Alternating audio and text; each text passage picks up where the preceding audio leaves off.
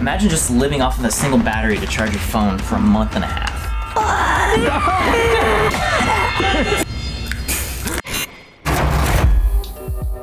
It's a rainy day here at Corridor, so I have decided to tackle a project that I've been wanting to do for a very long time. I want to build the biggest portable power bank for my phone using an old LiPo battery that I'm gonna rip apart, resolder, and repurpose for this battery project. I'm so excited, let's do this. Why do we have such a big LiPo battery? Well, a few years ago, we got these really big drones to fly like Red cameras and stuff. One drone required 3 of these batteries to fly. We ended up getting rid of that drone, but we kept the batteries. And so these guys sat on a shelf for literally years. This guy is broken. Why? One of these cells, in fact, you can see it, 6 cells in this bag. This cell right here is busted. They produce gases when they're not treated very well. They can expand in their own container. That's why you get old LiPo batteries and they're puffy, right? Now this battery is mostly fine. However, this dead cell is preventing the rest of the cells from functioning normally. We can't use this anymore, right? What are you doing, Sam? Get out of my way. Walk around me. No, this is the most efficient path to the door. This is an expensive battery. I don't want to just get rid of it, so I'm going to try to repurpose it by removing the dead cell and keeping the 5 good cells. This is where things get a little dangerous. If I pierce a little too far into one of the battery packs, it could literally cause a chain reaction and it could start burning. We've done it before. Check this out.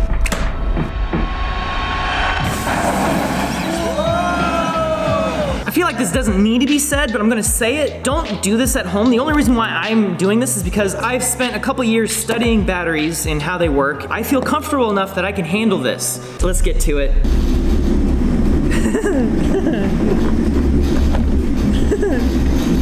Oh, duh! Fire extinguisher is right there. Okay, I'm gonna make my first incision on this LiPo. This outer layer is tough. Oh, it's metal. It's aluminum. Okay, we're getting close to this thing being...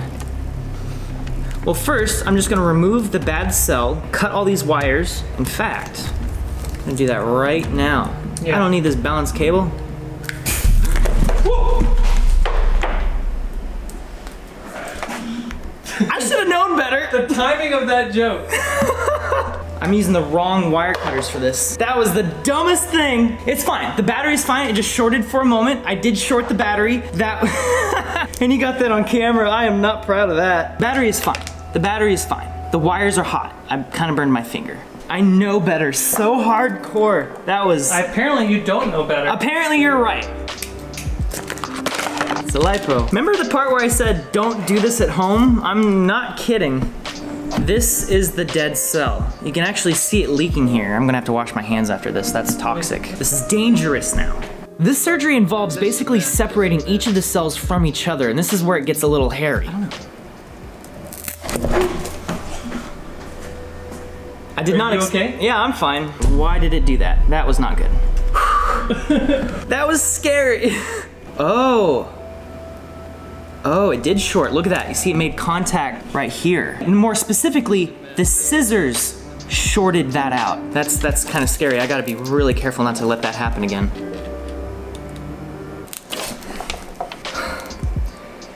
My hands are shaking. I'm fine.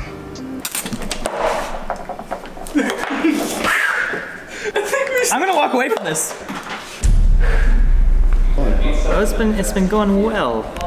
A lot of great footage. This is like these little burn marks here. You're gonna have to watch the video. Oh!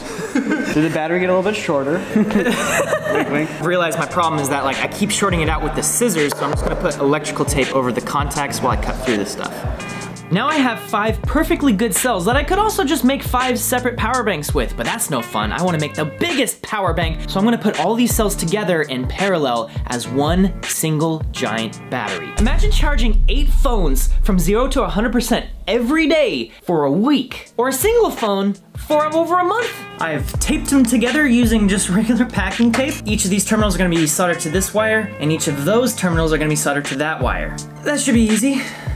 So the cool thing that allows you to do DIY battery builds like this is that you can buy these USB chargers really cheaply online. So I just bought like several of them. Each little circuit board has 2 USBs on them, along with a micro USB to charge. So if I wire up 4 of these circuit boards with 2 USB ports on each, I can charge up to 8 phones at the same time. A power bank of this size charging 8 phones, that's kind of unheard of.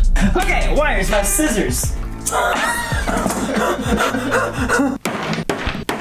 I now have 4 wires to use. Let's solder these guys together. I'm actually gonna wire each of these little circuit boards together in parallel so they're all sourcing the same voltage and current from the battery at the same time. Last one, then all the little circuit board guys will be attached. Cut to tomorrow.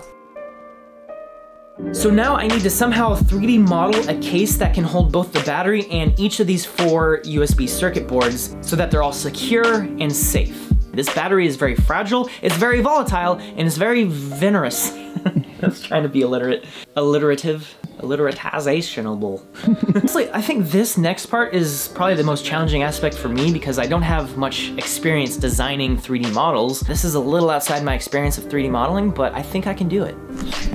This has been made, and also the case has been made. Look at that, magic, right? Pretty basic, it's just a PLA box. Nico said, just make it really big. We won't ever use it or anything. And I was like, what do you mean we'll never use it? And I think his fear is that it's gonna be too janky. So my mission suddenly became, we have to make something that we will use. We will use it.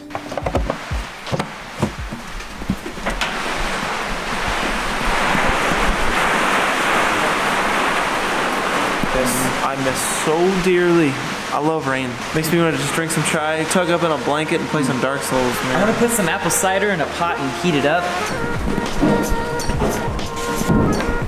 It's like really bright, but also gray. Whose truck is this? I need to actually now solder all my USB things to it. All good. Are you okay? Yeah, all good, all good. I just accidentally short-circuited the battery with the soldering iron. Dang it, Wren! Please tell me this is not one of those videos where it just like randomly sparks every once in a while and you're like, oh, whoops! I don't want you to blow your face up or burn the studio down. No, trust me, I don't want to do either of those things. Safety first. You want to put your shirt in front of your mouth when soldering. Okay, last one. Last one. This turns on, we'll know it works. Ready? It worked. Charging. By God, it works. It's actually working? Yeah. That's really awesome, but I think you need to also put like a warning. Do you put a warning in these videos? Have you heard about like those people who like, you know, get thrown out of a plane and somehow survive 10,000-foot drop? They're not authorities on skydiving, despite succeeding. You know, I feel like that's what we're at right now. Yeah. He's got a point. I mean, he did it. I'll be competent enough to do it, but I am definitely not an authority on this. Like, okay, wait, but this is actually the moment where you did succeed. So congratulations. I've got, technically this is the working battery with 8 USB ports. It's time to put a case on this and actually secure it into its final form.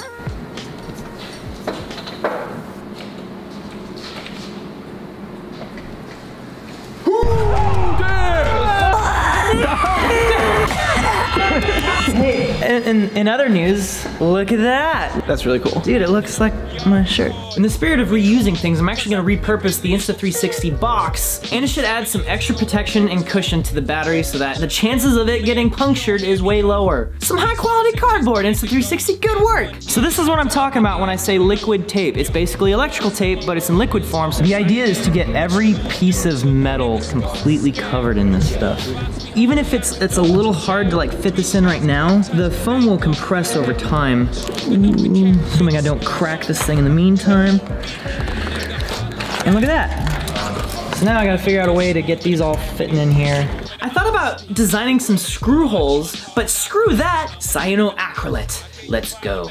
I'm using way too much glue. You don't need much super glue. It's not like hot glue or like epoxy or anything like that where it actually has like physical volume. This stuff acts as a bonding agent between two surfaces. God, my fingers are glued together. They are. They are. Oh God. No, don't you dare. You'll ruin my skin. Ow. Oh my God, my finger actually is straight up glued. I can't. I'm like trying to separate. Okay. So there I was, After all this effort making a battery that can power 8 phones. Hey, does anyone need some electricity in their phone? Careful, be Gentle, okay? Gentle. You know that? Hey, Wren. Room for one more? Sweet, we are currently charging 6 phones right now. Woo! And we can go for a run. We got this portable power bank. Let's run. We Let's can go for a charge run. our Let's go for a run. I can't Let's go run. for a run. No, let's all get on one wheels. No, Carmichael, where are you going? Come on!